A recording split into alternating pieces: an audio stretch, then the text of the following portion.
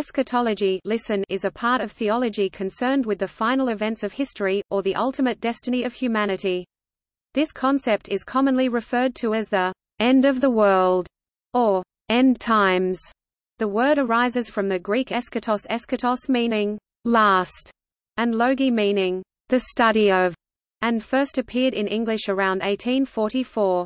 The Oxford English Dictionary defines eschatology as the part of theology concerned with death, judgment, and the final destiny of the soul and of humankind. In the context of mysticism, the term refers metaphorically to the end of ordinary reality and to reunion with the divine. Many religions treat eschatology as a future event prophesied in sacred texts or in folklore. History is often divided into ages, eons, which are time periods each with certain commonalities. One age comes to an end and a new age or world to come, where different realities are present, begins.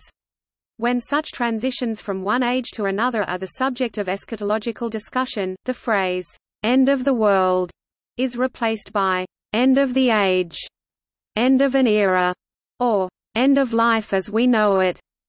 Much apocalyptic fiction does not deal with the "end of time," but rather with the end of a certain period, the end of life as it is now, and the beginning of a new period. It is usually a crisis that brings an end to current reality and ushers in a new way of living, thinking, or being. This crisis may take the form of the intervention of a deity in history, a war, a change in the environment, or the reaching of a new level of consciousness. Most modern eschatology and apocalypticism, both religious and secular, involve the violent disruption or destruction of the world, whereas Christian and Jewish eschatologies view the end times as the consummation or perfection of God's creation of the world, albeit with violent overtures, such as the Great Tribulation.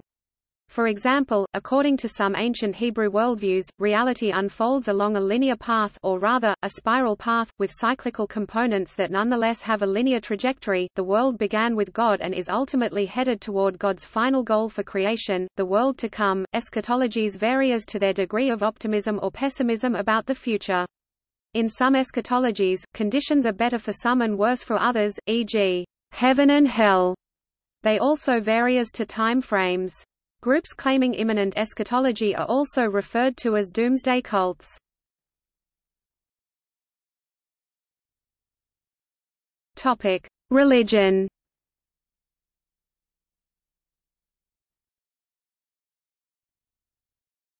Topic: Bahá'í. In Bahá'í belief, creation has neither a beginning nor an end. Instead, the eschatology of other religions is viewed as symbolic. In Bahá'í belief, human time is marked by a series of progressive revelations in which successive messengers or prophets come from God.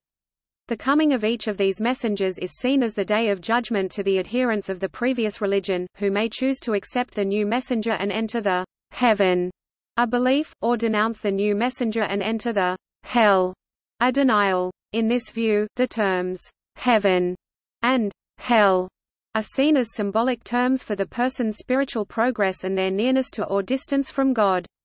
In Bahá'í belief, the coming of Baha'u'llah, the founder of the Bahá'í faith, signals the fulfillment of previous eschatological expectations of Islam, Christianity and other major religions.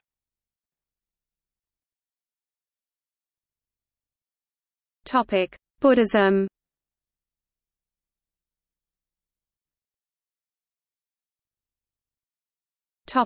Christianity. Christian eschatology is the study concerned with the ultimate destiny of the individual soul and the entire created order, based primarily upon biblical texts within the Old and New Testament. Christian eschatology looks to study and discuss matters such as death and the afterlife, heaven and hell, the second coming of Jesus, the resurrection of the dead, the rapture, the tribulation, millennialism, the end of the world, the last judgment, and the new heaven and new earth in the world to come. Eschatological passages are found in many places in the Bible, both in the Old and the New Testaments. In the Old Testament, apocalyptic eschatology can be found notably in Isaiah chapters 24–27, Isaiah chapters 56–66, Joel, Zechariah chapters 9–14, as well as closing chapters of Daniel, and Ezekiel. In the New Testament, applicable passages include Matthew chapter 24, Mark 13, the parable of the sheep and the goats, and in the Book of Revelation, although revelation often occupies a central place in Christian eschatology. The Second Coming of Christ is the central event in Christian eschatology within the broader context of the fullness of the Kingdom of God. Most Christians believe that death and suffering will continue to exist until Christ's return. There are, however, various views concerning the order and significance of other eschatological events. The Book of Revelation is at the core of Christian eschatology. The study of Revelation is usually divided into four interpretative methodologies or hermeneutics. In the futurist approach, Revelation is treated mostly as unfulfilled prophecy taking place in some yet undetermined future. In the preterist approach, Revelation is chiefly interpreted as having prophetic fulfillment in the past. Principally, the events of the 1st century CE. In the historicist approach, Revelation provides a broad view of history, and passages in Revelation are identified with major historical people and events. This is view the Jewish scholars held, along with the early Christian Church, and it was prevalent in Wycliffe's writings, and other reformers such as Martin Luther, John Calvin, John Wesley, and Sir Isaac Newton, and many others. In the idealist approach, the events of Revelation are neither past nor future, but are purely symbolic, dealing with the ongoing struggle and ultimate triumph of good over evil. Topic: Messianic Judaism.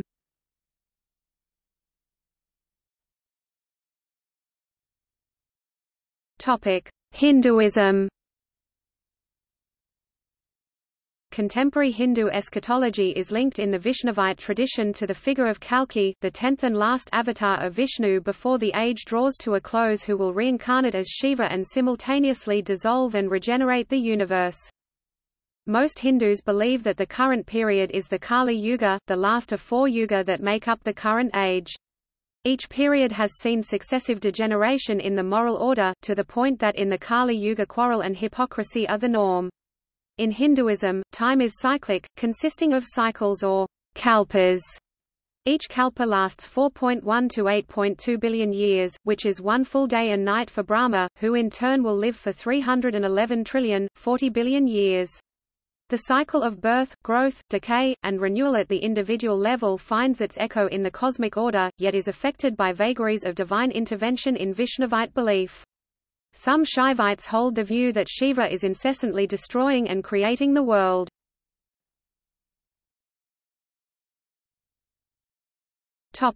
Islam. Islamic eschatology is documented in the sayings of the Prophet Muhammad, regarding the signs of the Day of Judgment. The Prophet's sayings on the subject have been traditionally divided into major and minor signs. He spoke about several minor signs of the approach of the Day of Judgment, including Abu Huraira reported that Muhammad said, "If you survive for a time you would certainly see people who would have whips in their hands like the tail of an ox. They would get up in the morning under the wrath of God and they would go into the evening with the anger of God." Abu Huraira narrated that Muhammad said, "When honesty is lost, then wait for the Day of Judgment." It was asked, "How will honesty be lost, O Messenger of God?" He said, "When authority is given to those who do not deserve it, then wait for the Day of Judgment." Umar ibn al-Khattab, in a long narration, relating to the questions of the angel Gabriel, reported, "Inform me when the Day of Judgment will be." The Prophet Muhammad remarked, "The one who is being asked knows no more than the inquirer." The inquirer said, "Tell me about its indications." The Prophet Muhammad said, "That the slave girl gives birth to her mistress and master, and that you would find barefooted, destitute shepherds of goats vying with one another in the construction of magnificent buildings. Before the Day of Judgment there will be great liars, so beware of them. When the most wicked member of a tribe becomes its ruler, and the most worthless member of a community becomes its leader, and a man is respected through fear of the evil he may do, and leadership is given to people who are unworthy of it, expect the Day of Judgment."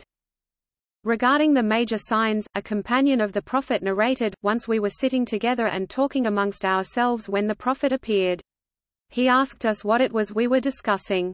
We said it was the Day of Judgment. He said, "It will not be called until 10 signs have appeared: smoke, Dajjal, the Antichrist, the creature that will wound the people, the rising of the sun in the west, the second coming of Jesus, the emergence of Gog and Magog, and 3 sinkings or cavings in of the earth, one in the east, another in the west and a third in the Arabian Peninsula." Note, the previous events were not listed in the chronological order of appearance. Judaism. Jewish eschatology is concerned with events that will happen in the end of days, according to the Hebrew Bible and Jewish thought. This includes the ingathering of the exiled diaspora, the coming of the Jewish Messiah, afterlife, and the revival of the dead tzaddikim. In Judaism, the end times are usually called the end of days, Aharat ha-yamim, Rit haimim, a phrase that appears several times in the Tanakh. The idea of a messianic age has a prominent place in Jewish thought and is incorporated as part of the end of days. Judaism addresses the end times in the Book of Daniel and numerous other prophetic passages in the Hebrew Scriptures, and also in the Talmud, particularly Tractate Avodah Zarah.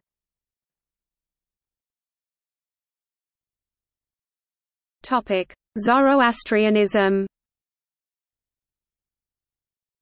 Frashokereti is the Zoroastrian doctrine of a final renovation of the universe when evil will be destroyed, and everything else will then be in perfect unity with God, Ahura Mazda. The doctrinal premises are 1. Good will eventually prevail over evil, 2. Creation was initially perfectly good, but was subsequently corrupted by evil, 3. The world will ultimately be restored to the perfection it had at the time of creation, 4. The salvation for the individual depended on the sum of that person's thoughts, words and deeds, and there could be no intervention, whether compassionate or capricious, by any divine being to alter this. Thus, each human bears the responsibility for the fate of his own soul, and simultaneously shares in the responsibility for the fate of the world.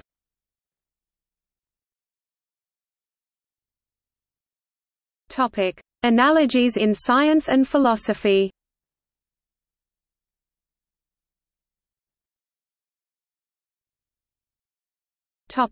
Futures studies and transhumanism. Researchers in futures studies and transhumanists investigate how the accelerating rate of scientific progress may lead to a technological singularity in the future that would profoundly and unpredictably change the course of human history, and result in Homo sapiens no longer being the dominant life form on Earth.